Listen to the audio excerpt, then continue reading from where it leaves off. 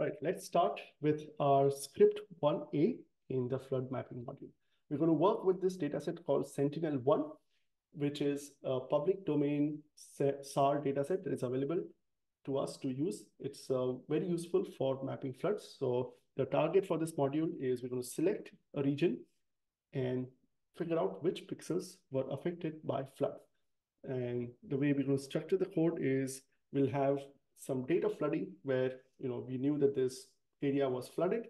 We're going to take some images before the flooding, we'll take some images after the flooding, figure out which pixels changed, so which was not flooded and which is now flooded, and then we can compare and figure out all the areas that were flooded. We'll also apply some techniques to remove pixels which are false detections. We'll remove permanent water and stuff that is cannot be flooded pixels, and then we can come up with a more robust detection of flood, and then we can compute the area of the flood.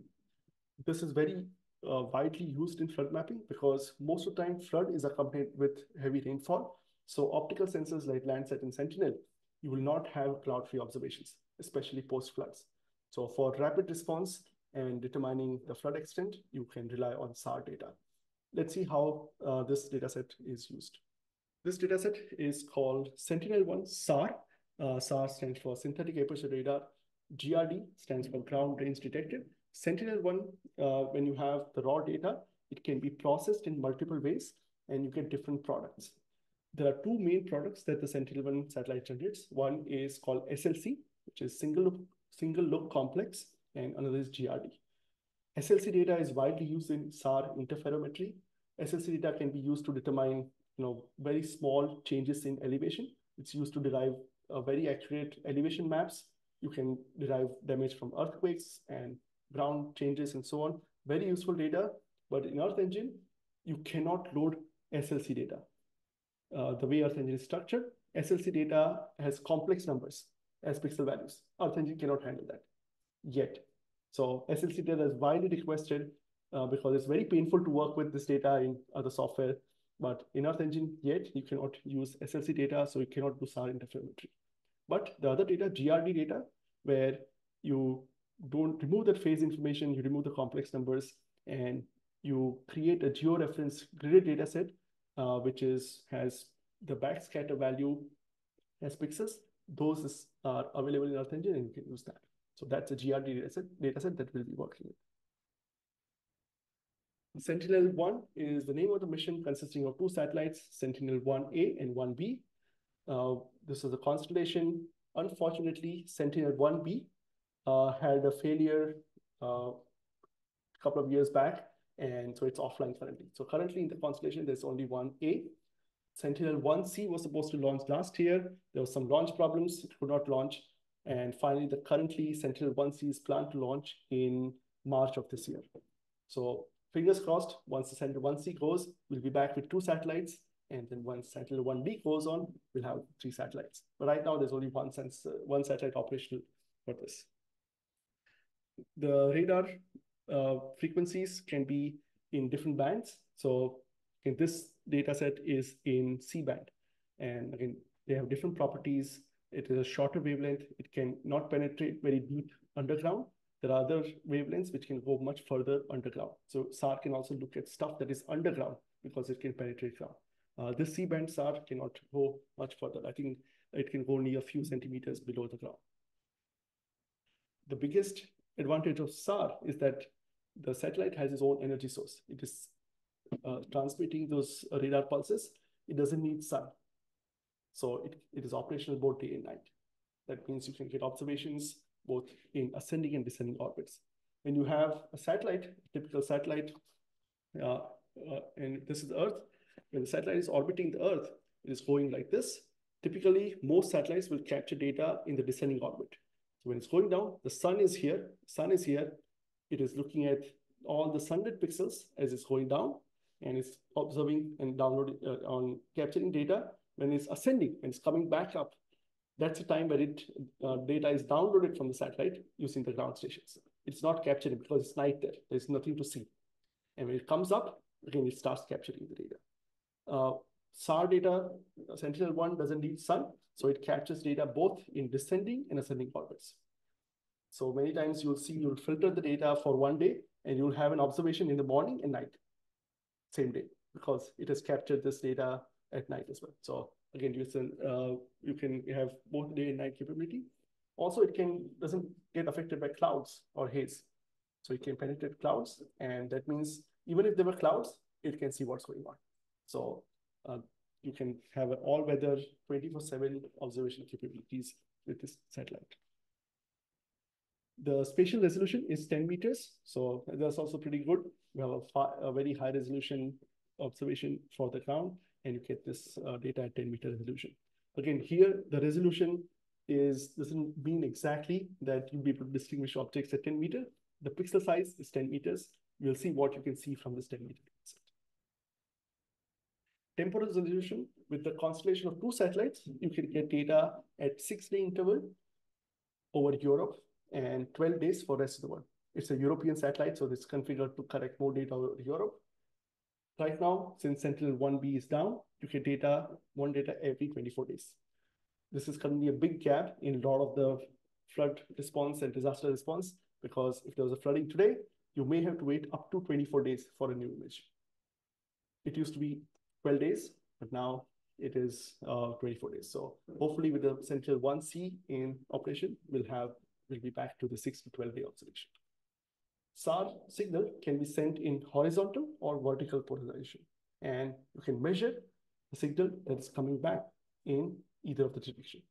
So depending on what is measured, you can say this was the backscatter in HH, HV, VB, and VH.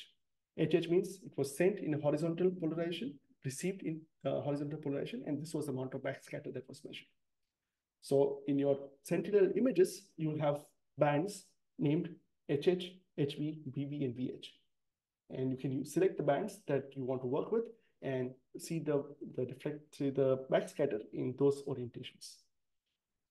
Sentinel-1 measures most of the Earth's surface into either VV or VH. So unless you are in a polar region or a specific small region, most of the images will be having VV and VH bands of your data. For this class, since we are interested in water, most of the science says that if you want to detect open water, like surface water, VH is the better band. The water is more clearly seen in VH band. So that's what is generally used for all flood mapping.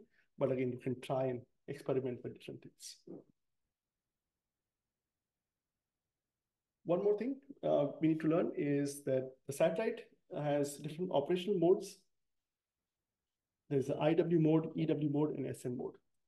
Again, over different parts of the world, the satellite configuration changes, and you can capture data in a high resolution or kind of regular resolution. Again, most of the world is captured in IW mode. So unless you're working with kind of smaller islands or polar regions, you will be dealing with IW data. This is important because as you work with Sentinel-1 collection, it is unlike other collections in Earth Engine. If you look at Sentinel-2 collection, every image has the same bands and the same resolution. In Sentinel-1 collection, you will have some images which have only VV and VH bands. Some images will have only HH and HV bands. Some images will be at 10-meter resolution. Some images will be in 5-meter resolution, and so on. So you need to understand this to figure out which images will be using for your particular project. There's a question to explain interferometry in SAR. That is out of scope for this class, since you cannot do interferometry in Earth Engine. I will link to some material. I myself am not an expert in interferometry. I've only seen the output of interferometry and have heard other people talk about it. I've not personally used it, so I'm not the expert in interferometry. Back to our script. Let's see visually what this SAR data looks like. We're going to do flood mapping. So we have defined some dates. We are trying to map floods that happened in India. One of the worst flooding events in India in the recent past. August 2018, there were floods in the southern part of India. So we have defined these 4 dates. The peak flooding happened around 10th of August, right? 16th of August. So we captured this date saying that we want to find images between these dates. So we define anything before 10th of August as a pre-flood because the rain started around 10th of August. So if you want to see what was the situation pre-flood, we'll look at these images. And then this is the post-flood event, that the floods were triggered by rainfall. So we'll find some images between that. And again, when you're doing your flooding exercise, you can do the similar thing. You want to find the post-flood image as close to the peak flooding as possible, so you can detect all flood pixels. And the pre-flood would be much further in the past, where there were no rainfall or no flooding. We also selected the district, one of the districts which was affected by this flood, and we want to map all the flooded pixels within the region for this time period. So let's start working with the Sentinel-1 data. We will search Sentinel-1, and you can see this match here, Sentinel-1 SAR GRD.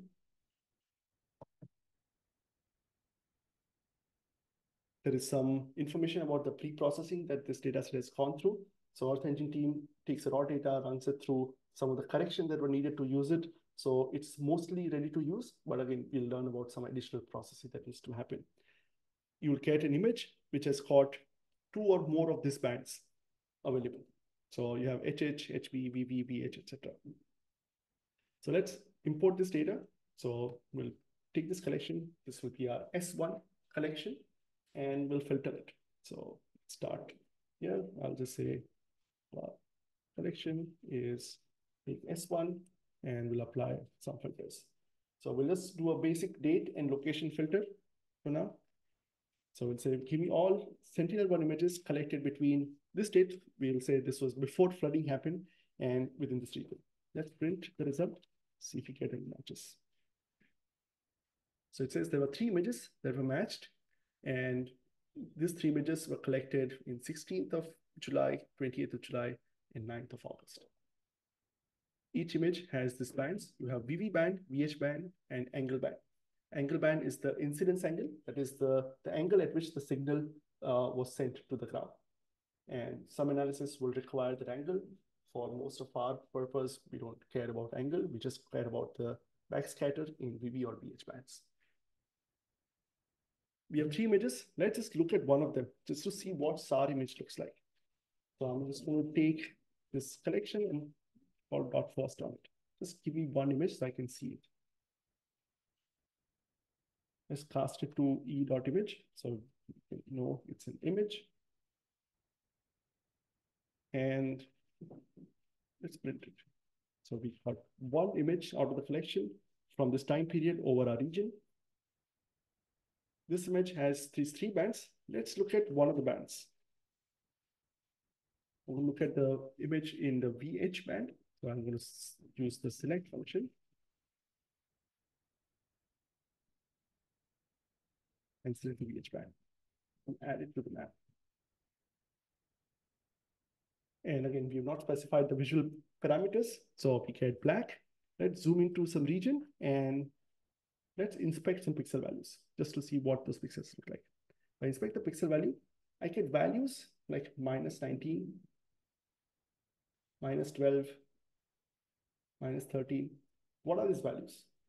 Why they are negative and why they are in this range. So let's understand what do these pixel values of the Sentinel image represent. The pixel values of the SAR image represent the signal backscatter. So remember the way what we're looking at is there was a signal sent to the ground, got scattered, and some came back to the sensor. Whatever came back to the sensor, we are measuring the amplitude of the signal, how high was the signal. And that amplitude is what is represented in the pixel values.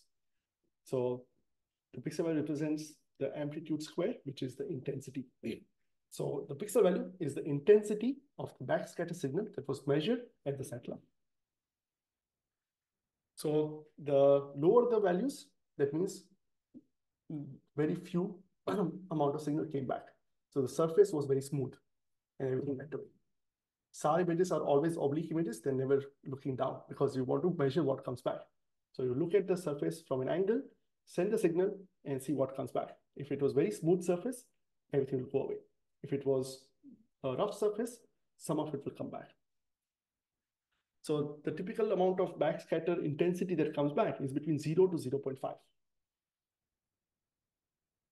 So Remember, the intensity of the pixel values is 0 to 0.5. This is not minus 12 or minus 13. That's what we see in the image. This is the raw data, which is available in Earth Engine in this collection called Copernicus S1GRD float. This is the raw data, which is, again, you need to process it to use it. Most analysts do not want this. You need to process it and convert it to a different unit before you can use this. So you take this backscatter intensity and convert it into the unit of decibel, dB. These values are called sigma naught. Most of the analysis that you do, you need to have sigma naught as your backscatter value. The formula is this. You take the intensity, take a log value, and multiply it by 10. That's what you get as your backscatter amplitude in decibels. You get values between minus 30 to 0. And that's what we are looking at. The pixel values in our collection, in the S1GRD collection, are typically between minus 30 to 0. And that's the backscatter intensity in decibel. Let's first look at the image, and then we can see how to interpret this. So now we have some idea of the min-max value that we are looking at. We'll define our Wiss params. Min, minus 30, max 0.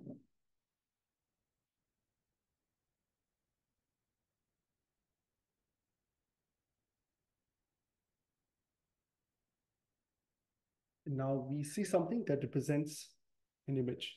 Let's zoom in to see what it looks like. Comparing to our base map, you can see it kind of matches what we see, right? We have water bodies, which are very dark. Why is water very dark? Well, smooth water, steady water is very smooth. So almost no signal came back. The values are very low. So if I inspect a water pixel here, let me inspect this water pixel. Minus 24, very low value. There are structures such as buildings. So you can see this is an area with a lot of buildings here. Buildings with metal roof, slanted roof will have a large backscatter value. So if I inspect this, almost 0. It's a very high value, right? So what you're looking at is what is the structure of the surface. If it's smooth, you'll have low values. If it's, something there that is reflecting the signal, that will be high value. Let's quickly do the exercise, and then we'll cover the rest of the scripts tomorrow.